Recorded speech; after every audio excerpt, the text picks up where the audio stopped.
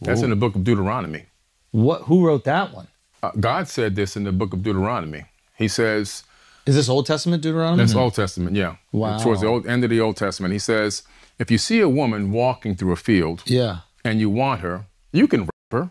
Exact words used, by the way. And it says, if after you rape her, you decide you want to keep her, you can make her your wife. Wow. That is an absolute lie. The truth is exactly the opposite. First, you need to understand that among the Hebrews, if the woman was having relations outside the marriage, it was an embarrassment to her and her family. So the basic rule of life is that a girl is entering a marriage as a virgin. Let's see what happens in Deuteronomy chapter 22 verses 13 to 21. If a man married a girl and lied that the girl was not a virgin, he should be punished.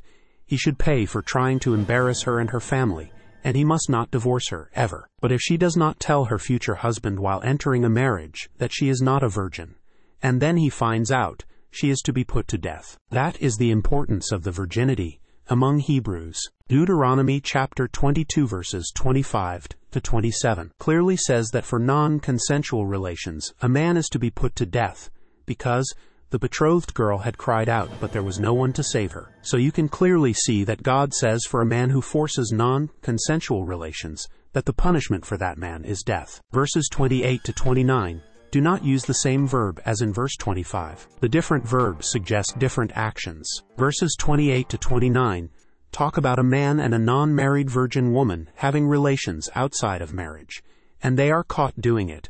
It would be an absolute embarrassment for the woman and her family that she now does not marry that man. And since they are seen and caught, he must now marry her and not divorce her. If they were not caught, she would be a non-virgin woman entering a marriage which would be embarrassing, and the future husband would have to know about it before the marriage. So in verses 28 to 29, the same thing is happening as in the Exodus chapter 22 verses 16 to 17. If a man seduces a virgin who is not betrothed and lies with her, he shall give the bride price for her and make her his wife. If her father utterly refuses to give her to him, he shall pay money equal to the bride price for virgins. So the verdict is clear.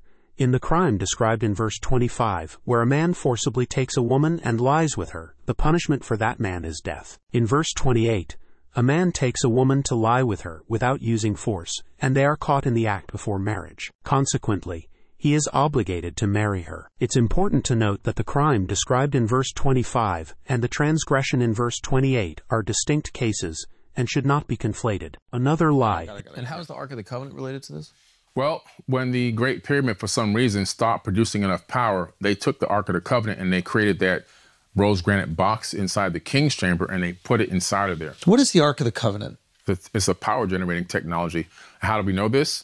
Because but what is it? What do people think it is? I've heard the Ark of the Covenant. I think it's this holy thing that existed that, just protected the Hebrews and protected them from the Pharaoh. It is like saying that Samson's hair gave him his strength. No, not cutting his hair represented and was part of the covenant that he had to keep.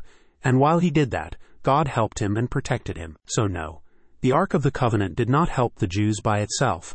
The Ark of the Covenant represents the covenant the Jews had to keep so that God would protect them. When they did not live up to the covenant, God did not help them, whether they had the Ark of the Covenant by them or not. Another lie. And that's what was inside of the stone box. How do I know? It's the same exact dimensions as the Ark of the Covenant. No. The Ark of the Covenant does not exactly fit the granite box in the king's chamber inside the pyramid. The dimensions of the Ark of the Covenant are described in Exodus chapter 25 verses 10 to 22 as being 2.5 cubits long, 1.5 cubits wide, and 1.5 cubits high. The length of the cubit varied over time and from place to place, but these lengths typically ranged from around 44 centimeters to even 54 centimeters. So the Ark could be from around 110 centimeters long, 66 centimeters wide, and 66 centimeters high, to around 135 centimeters long, 81 centimeters wide, and 81 centimeters high. Inside the king's chamber, the box measures about 198 centimeters long, 68 centimeters wide, and 87 centimeters deep. Even with the exact measurement of the cubit, the Ark of the Covenant couldn't fit into the box, because the proportions are completely different. Please like, share, and subscribe.